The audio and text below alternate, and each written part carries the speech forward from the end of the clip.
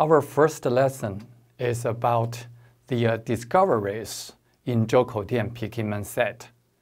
The Zhoukoudian Peking site is located some 50 kilometers southwest of Beijing in Fangshan district. In the vicinity of the site, the primary topographical features are characterized by the presence of well-developed massifs and alluviums. A series of karstic caves, fissures, and pockets are found in the area's limestone massifs. This site is at the juncture of the Western Hills and the North China Plain.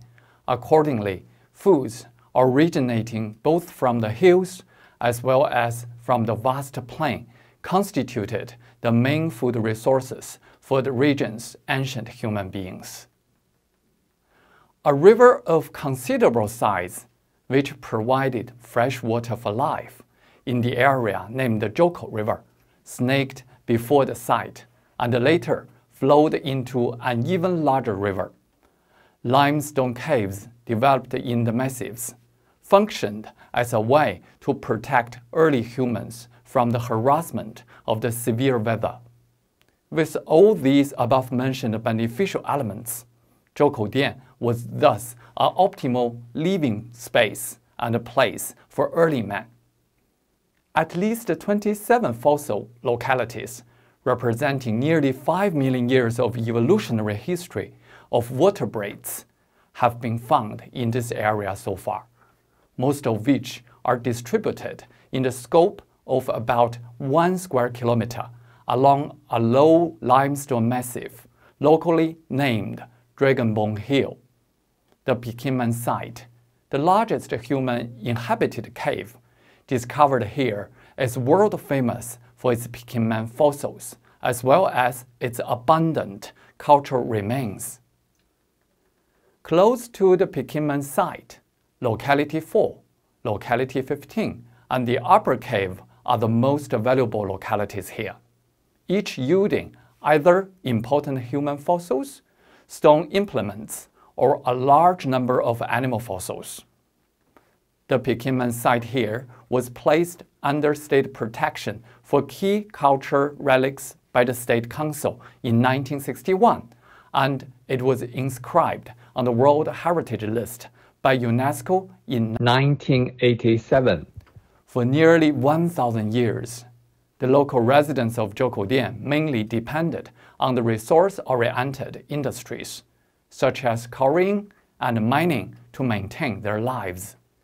As a result, numerous animal fossils preserved in the caves or fissures were discovered here. In 1918, Zhoukoudian Andersen, a famous Swedish geologist, he came here in search of fossil animals and undertook a survey excavation at Chicken Bone Hill, later known as Locality 6.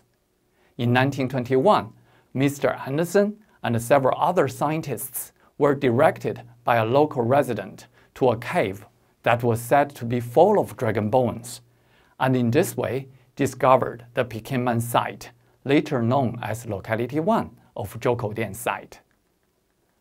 In the next 2 years, Mr. Zdansky, an Austrian paleontologist, working as Mr. Andersen's assistant, made some short-term excavations at Locality 1.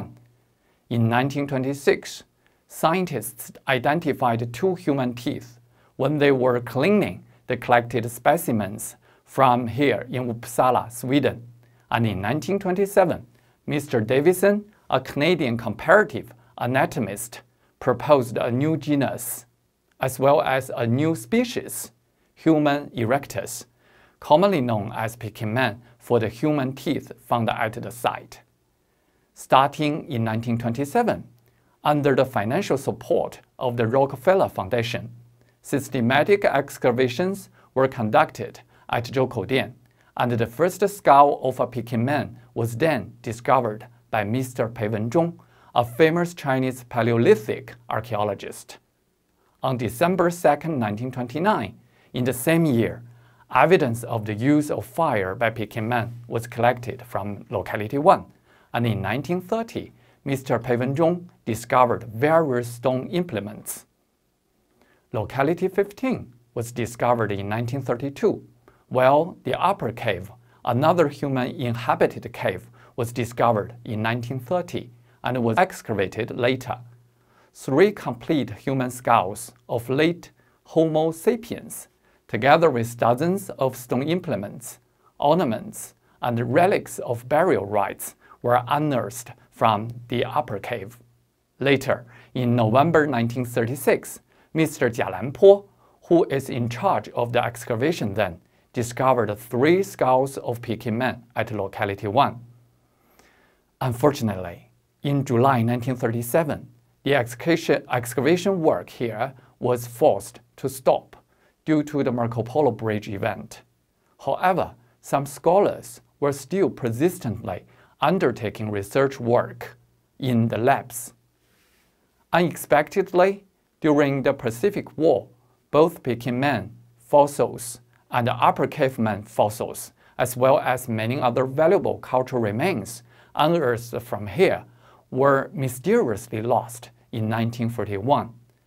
After the founding of the People's Republic of China, 6 scientific excavations at locality 1 were organized in 1950s and lasting through the 1970s, and scientists discovered altogether 6 teeth, 1 fragment of humerus and a fragment of tibia, 1 mandible, and 2 fragments of skull.